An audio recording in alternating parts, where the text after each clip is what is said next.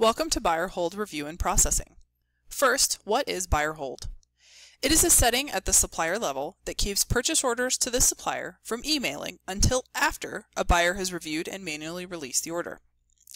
The setting is located under the supplier, under PO transmission, and states whether hold POs for buyer review. If this is set to no, it will follow the prompts above. If it is set to yes, it will hold all transmissions until a buyer has reviewed. This setting is managed by the e-procurement team, so any change requests would need to be sent to them. And remember, any request at the supplier level must be applicable to all Pinnacle properties, not just yours. So what are the benefits of Buyer Hold? First, the purchase orders will be held for additional information needed, such as deposits and reversals. Second, it allows us to change the contact information in the system before the email is sent to the supplier. This is particularly valuable for suppliers that do not have one centralized contact for all Pinnacle entertainment. The setting will give each property the ability to put their specific contact email into the system before the purchase order is sent. There's a hint here. So under PO transmission, if I'm looking at my supplier, if my Buyer Hold POs for review is set to yes, and the PO transmission method is sent to email, it is likely that you will be required to do a deposit due to the high number of deposits this supplier has. If the PO method is set to prompt, it is likely you will be asked to provide your property's contact email information when you send the PO, as this particular supplier most likely does not have a single point of contact for Pinnacle Entertainment. So what are the risks of Buyer Hold? Well, the risks is all buyers in the company see all purchase orders on Buyer Hold and are able to release them, sometimes without proper review. So how do we mitigate that risk? We go under our names, under settings, to notifications, and we scroll down to orders. Under orders, there's a notification. Unorder is on Buyer Hold. I want to make sure both of these settings are turned to off. This will keep the system from sending me notifications on Buyer Hold that do not belong to me or my property.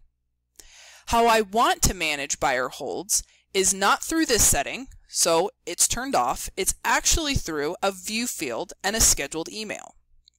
So if I scroll up and I go to orders, I want to find the view field that pertains to my property, select it, and it will show me all of my purchase orders on Buyer Hold. This view field should be checked and cleared daily. If I don't want to manually check this view field every day, I can schedule an email and send it to myself. So I can send it daily, I can send it first thing in the morning, and if it's empty, I don't want to see it. That way, if I don't have anything on Buyer Hold, the system will not prompt me to take action, and the minute something pops up in this view field, it will email me the next morning. So once I find an order that I should clear, how do I clear it? Well, the first thing I need to know is I need to find some information about my purchase order. So I'm going to select my purchase order number, and the first thing I'm going to check is if a deposit is required. If a deposit is required, I know that I need to add a deposit and a reversal line.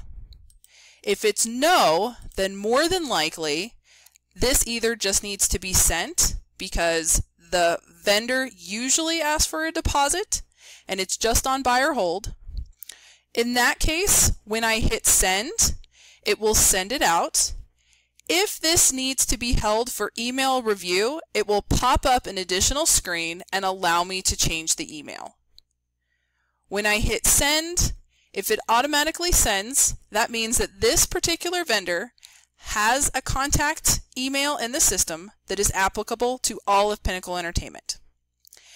If it is not that way, when I click into the purchase order and I know that there is not a deposit required, I scroll to the bottom and hit send, it will prompt me for correct contact information. I would then add it here.